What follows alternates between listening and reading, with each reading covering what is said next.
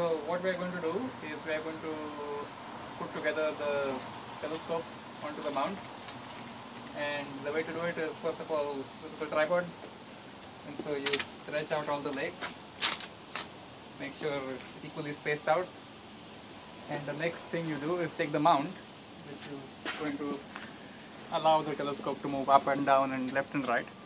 And so it has a hole on the bottom, and you take the hole and put it through this mounting post, and there's a locking screw here, big fat one. You lock it down, make sure this is all tight enough, spread out. And so what this thing is going to allow you is any scope you attach here, you can move up and down and left and right, which is whatever you're pointing at in the sky. And so now the next thing is to attach the telescope itself, and the scope has a what's called a dovetail, and that's going to fit in there in the slot, and then you tighten the screw and then you're good to go. That's pretty much how it is. So there's a smaller slot here, and so what can help in doing this is to lock it down. Lock this motion down, so you tighten it so you can't move. And then set it here, let it go all the flush against the groove, and then basically just tighten it. This is a bit bulky, and so make sure not to, it doesn't slip and fall out.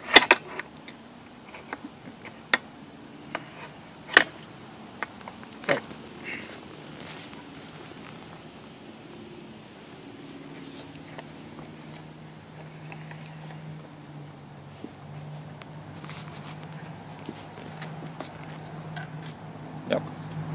Really good. So as you can see, it's got it in the teeth. And what you see, the problem here is if I let it go, it's falling backwards, so it's not balanced. And so what you want to do is balance it. But before balancing, we're going to put an eyepiece in it. So we'll balance it with the eyepiece, because the eyepiece is also going to have some weight. And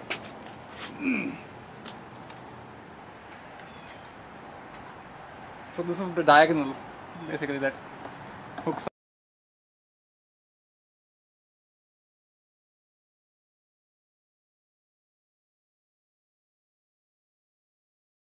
up to the scope, and you're going to put all the eyepieces in here, and you look through the eyepiece, and this is the focusing knob. And there's one thing weird over here, which is so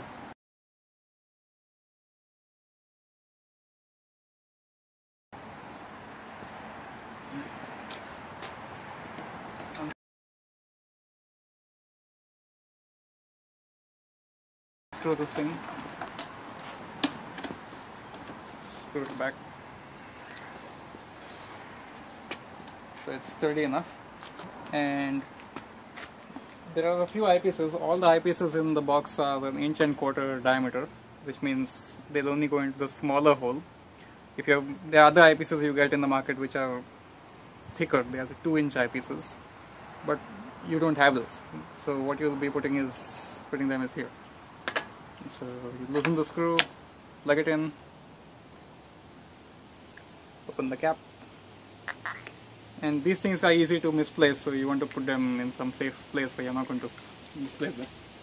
Never ever look through the scope at the sun, and so it's basically almost set, except we have yet to do the balancing.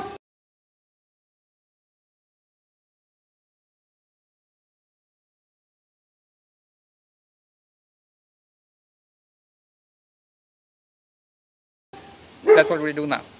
So if I loosen this, we go back to, if I let it go, it's going to fall back. And so what you want to do is slide it forward in that groove to the point where when you let it go, it's going to stay as is.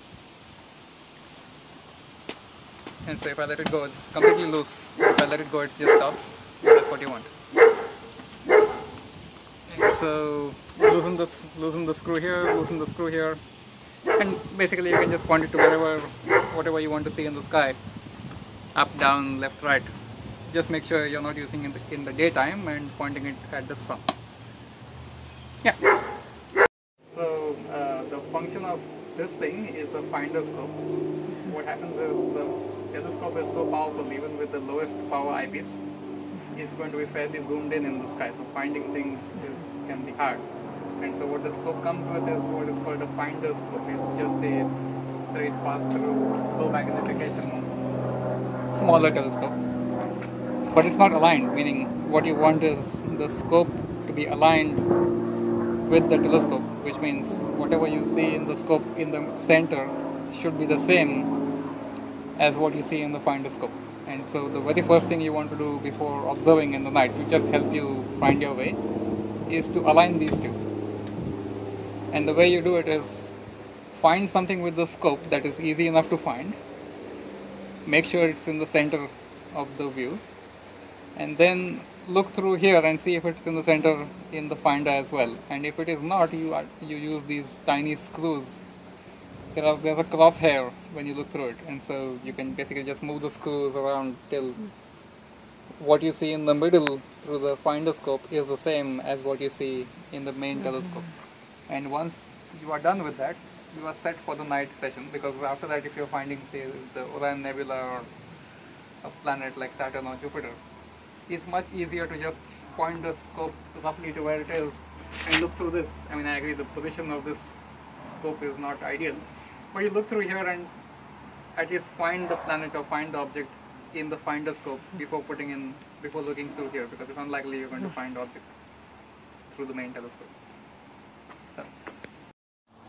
Right, so one of the things is the moon is very bright in the sky, and so with a scope of this size, it's going to be pretty bright in the eyepiece when you look at it, and so you might get a lot of glare, or it might hurt your eyes. So what we do is there's this thing which is a filter. It's just a neutral filter. It's as good as putting sunglasses on and looking at the moon. And so what you do is, whichever eyepiece you are going to use, at the bottom of the eyepiece there are threads, and this thing has a male thread. And so you screw it on. Doesn't have to go all the way in, but I mean, it seems to be going fairly easily. Okay. And so what's happened is it's a neutral, basically darkening filter. So then you plug it in and tighten the knob, and then you can see the moon, and that gives you a better view.